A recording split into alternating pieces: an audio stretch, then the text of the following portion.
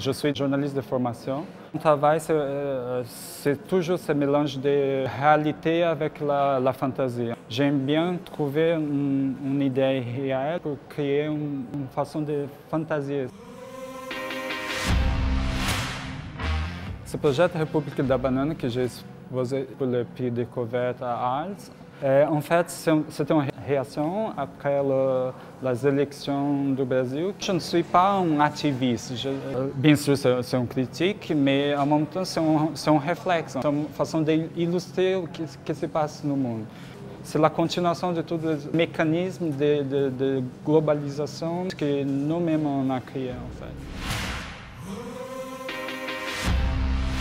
J'ai créé un état de fiction où nous avons un dictateur et les gens sont obligés de s'adapter. C'est une forme ludique de parler de politique et des choses qui passent au monde maintenant.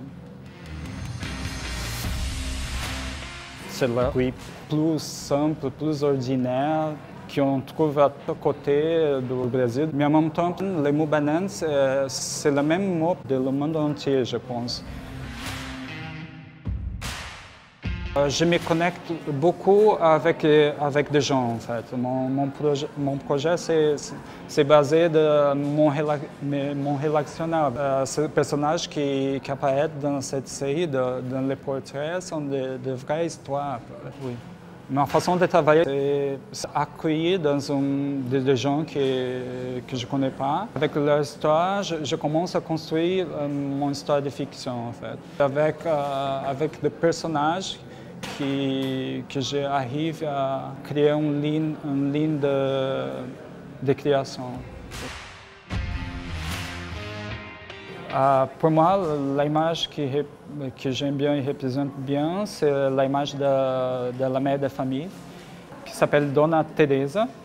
Elle aime bien l'idée d'avoir un président, un dictateur, et en même temps, il y a son fils qui a choisi l'autre côté, qui veut faire la révolution, qui fait se battre, et en même temps, c'est des familles. Ils ont choisi les deux côtés complètement opposés.